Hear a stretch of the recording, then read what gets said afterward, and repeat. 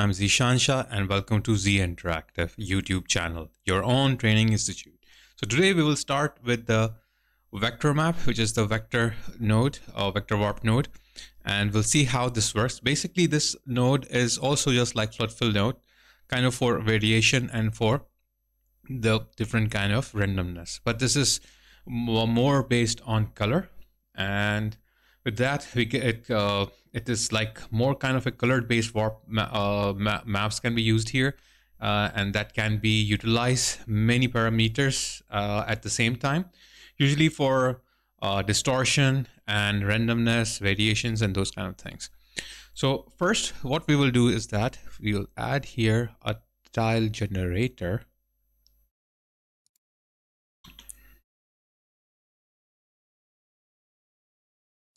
And I got the tile generator here, and amount I will try to reduce this to something around 4.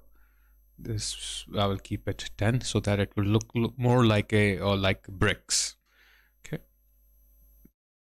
and then after that what I will do here is that I will keep this instead of brick, let's keep it square.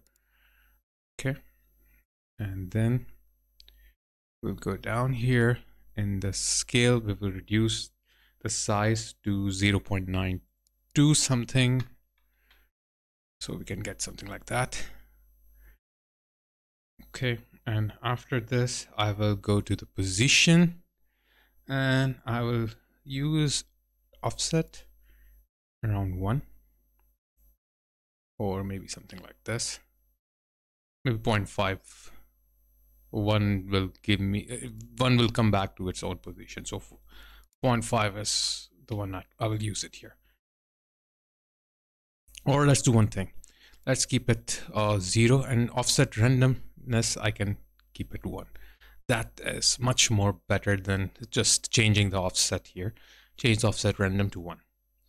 Now this will generate the bricks. We have the bricks now we need to break this these bricks with some sort of cracks to it. Okay, so let's apply some crack, but before doing that let's take this, put it here, so we can see how we are getting the bricks here. So we have these bricks, normal bricks, but we need to put some cracks here. So what I will do here is that I will add cell.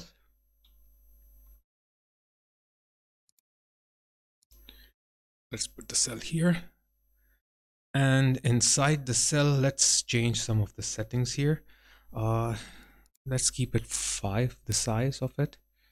Okay, and this is what I will get it here. Now one thing, as I told you before, these nodes fill like flood fill and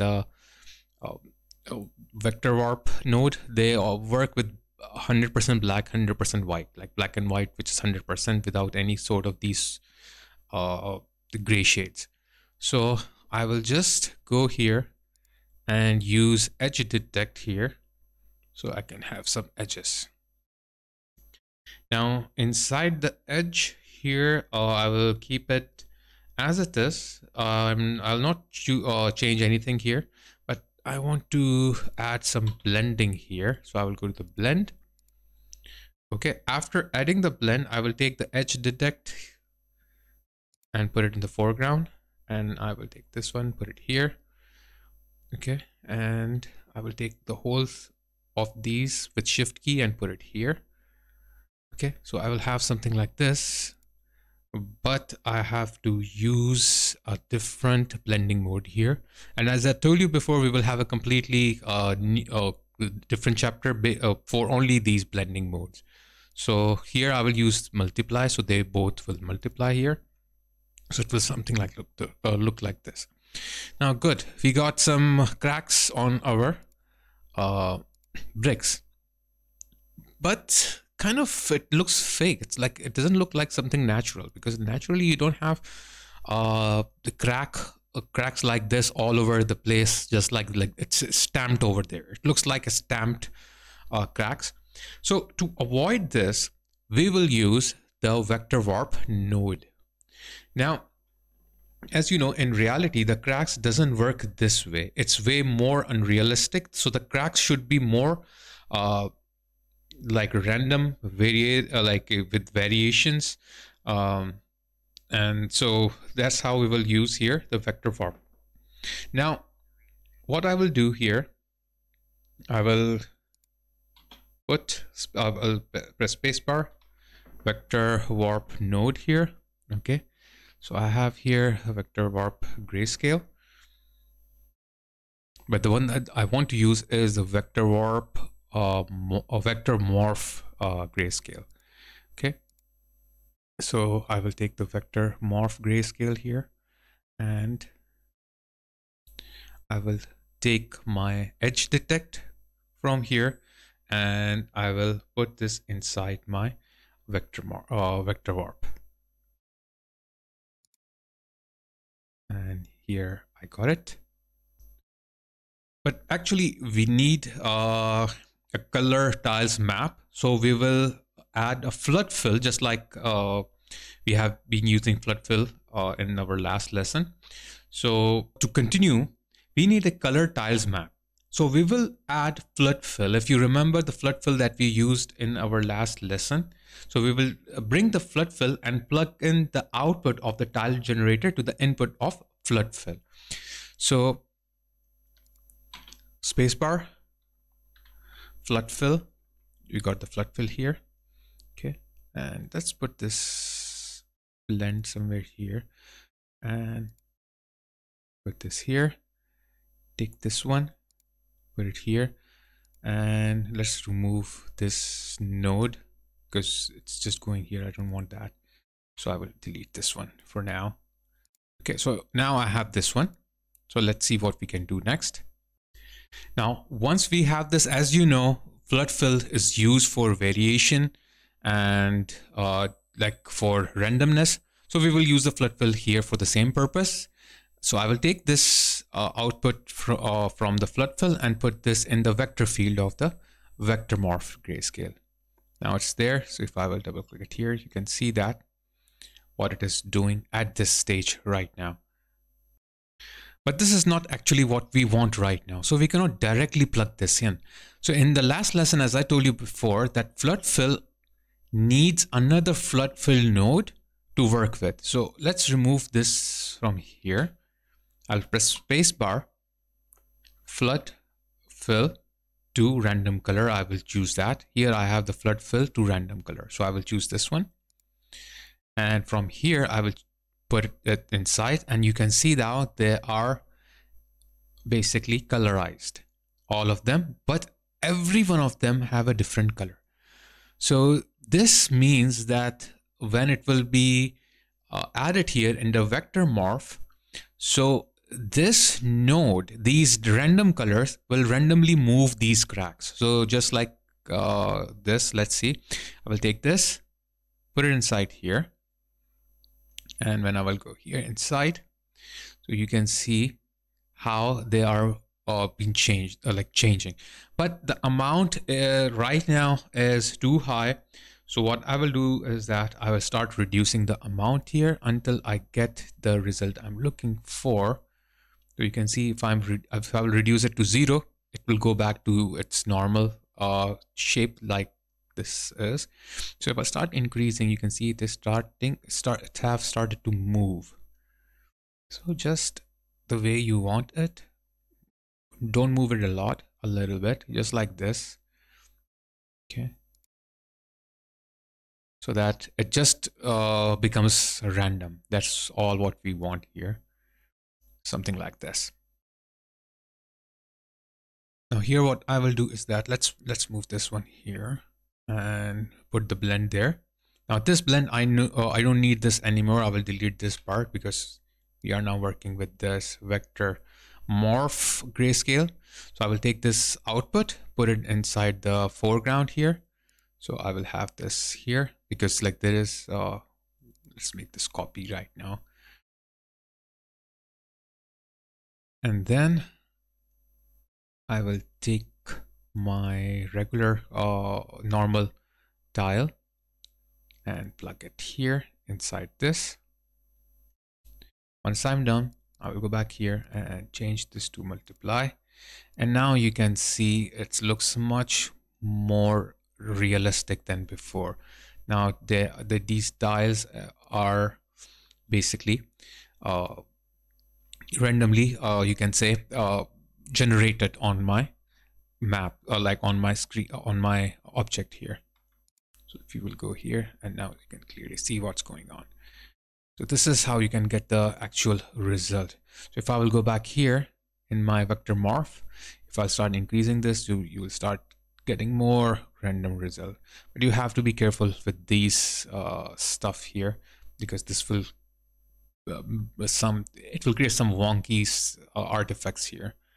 So you have to avoid that. Something like that. Okay. Another way we can do is that we can also bring now a different sort of a like a map here, like a grunge map, and we can add the grunge map over here as well. So let's bring the grunge map here. Okay, so let's see which grunge map we can bring. Let's bring the grunge map 007 here. I will now add one more blend here. So I will take all these with the shift key, put it here. And after that, what I will do here is that I will take my this old blend, and I will plug it into the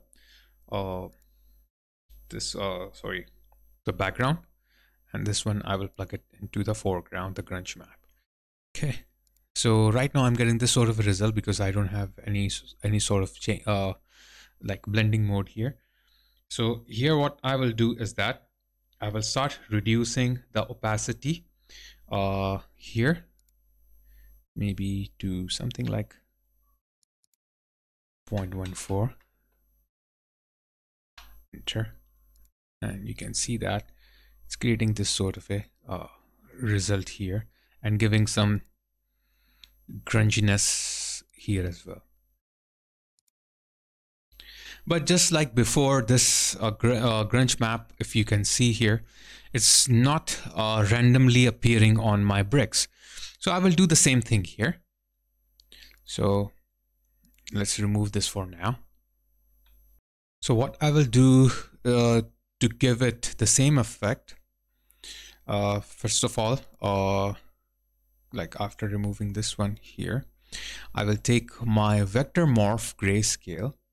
Okay, and I will copy this one, Control C, Control V, and I will put it here. And vector field, I will keep it the same one, which is coming from here, but the input I will delete, and I will use this input here. And you can see that how this is generating randomly. Okay, before it wasn't doing that. So now you can see you have this result. And if you want to play with the settings, you can do the little bit change of the settings here and plug this one inside the foreground again. Everything is set up, but now you have these grunge also appearing randomly on the bricks. So if I will go here, I can increase the amount of this to make it more random, but don't increase it a lot, otherwise you will have these sort of artifacts here. So a bit just like that, and you will have something, this sort of effect here. So that's pretty much it. I hope you have understood the concept of the vector morph node over here.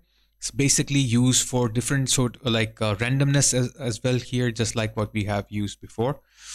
So, and plus we are using the same one instead of creating a new one. So try your best to use the existing nodes, just like what I used here, because I didn't make a new like a vector morph grayscale. What I did, I just copied this one and pasted it here. So when you copy something, it copies its connected nodes too. So only thing with that I deleted was the input, because I want this grunge to be inputted there, not the cell or anything else. So I removed that and I plugged it, but the vector field, I'm still using this one, so I will keep this vector. I kept this vector field, so I didn't remove that. And in the end, I got this result here. So completely random, or much more better than what it was before. So I hope you have liked this lesson, and I'm sure you will be waiting for the next lesson. So I would like to thank you all for all your support, and I hope you will continue to support me. So please subscribe to my channel if you have not subscribed to it yet, and I will be posting a lot of new content. So don't forget to hit the bell icon so you can receive the notifications about them. If you have liked my video, so please hit the like button and leave your questions in the comment section below, and I will surely answer them. In the end, I would like to mention that please watch all my videos online instead of downloading them, because all my hard work won't pay off like this. So please, to support me, always watch my videos online. So thanks once again, everyone, and soon we will meet in the next lesson. Take care of yourself, stay healthy, and keep learning. There is one important announcement I would like to make. I have started 3 great membership plans on my channel. I have introduced ZI Friends membership plan, which will give you exciting perks like loyalty badges and priority on comments. I have also introduced ZI Early Bird plan, which will give access to Z interactive tutorials way early before they become public. So you will get all these lessons at once and you can binge watch them. Last but not the least, I have introduced ZI Premium plan, which will give access to advanced professional tutorials, which you will find at very expensive outside, and I will be giving this at a very low amount of price. So visit my channel now and click on the join membership to get more information. I hope you become one of my members. If you want to learn how to create a highly detailed prop procedurally using Substance Designer, so this premium tutorial series is for you. Join my premium membership plan on YouTube and get access to all premium tutorials. In this tutorial series, I will demonstrate how to use Substance Designer along with simple geometry to create a realistic smashed up retro television.